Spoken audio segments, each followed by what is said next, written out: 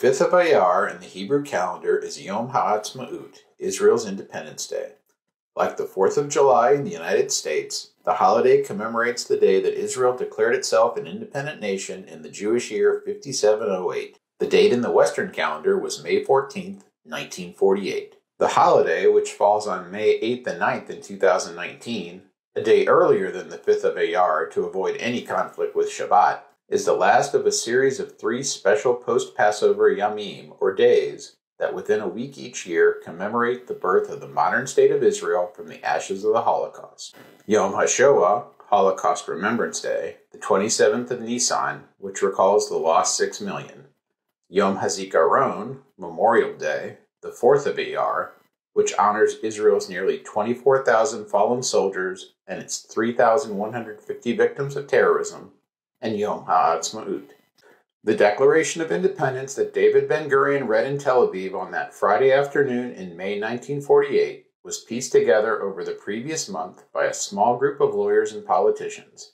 The U.S. Declaration of Independence and Constitution were used as philosophical frameworks. The Declaration summarizes Jewish history and states Israel's intentions toward its inhabitants, its neighbors, and the international community. It is divided into 4 parts: a biblical, historical, and international legal case for the existence of a Jewish state in the land of Israel, the self-evident right of the Jewish people to claim statehood, the actual declaration of statehood, and statements about how the state will operate, including the rights of its citizens. In keeping with the UN Partition Resolution for Palestine in November 1947, the Declaration states the intention to enact a constitution, although that objective was postponed indefinitely in June 1950. Without a constitution, the Declaration's phrase, guaranteeing freedom of religion, conscience, language, education, and culture, serves as the foundation for civil liberties in Israel. The Israeli and American Declarations of Independence feature noteworthy similarities. Both were issued amid warfare, although the American Revolution consisted largely of skirmishes through July 1776, while Israel had been fighting irregular Arab and Palestinian forces since January 1948. Both declarations assert independence and the right of their populations to control their own destinies, free from despotic abuses. Both seek self-determination, liberty, and freedom based on human and natural rights. Both promise safeguards for the individual and proclaim an interest in commerce or economic growth. The Israeli Declaration, however, includes a long history of Jewish catastrophes and claims to the land, as well as recent history.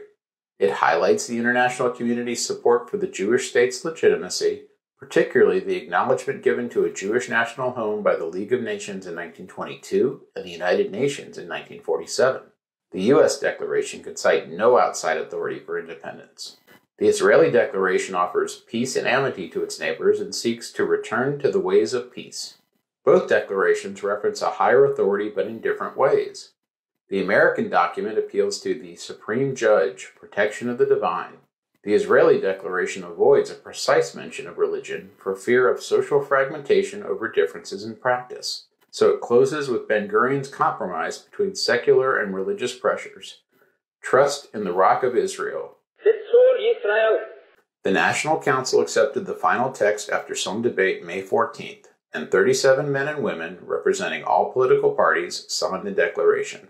Ben-Gurion, the council's head and soon-to-be Israel's first prime minister, read the declaration at 4 p.m. at the Tel Aviv Museum. The ceremony was broadcast live on the radio, but because Jerusalem was without electricity, few there heard Ben-Gurion's words or the playing of Hatikva, the new nation's unofficial anthem, by the Palestine Philharmonic. That morning, Ben-Gurion, uncertain about the coming war with Arab states, had his secretary secure a safe deposit box at a bank to keep the declaration safe. 8 hours after he read the document, the Egyptian Air Force dropped its first bombs on the outskirts of Tel Aviv. The War of Independence lasted until early 1949. See the following links for more information.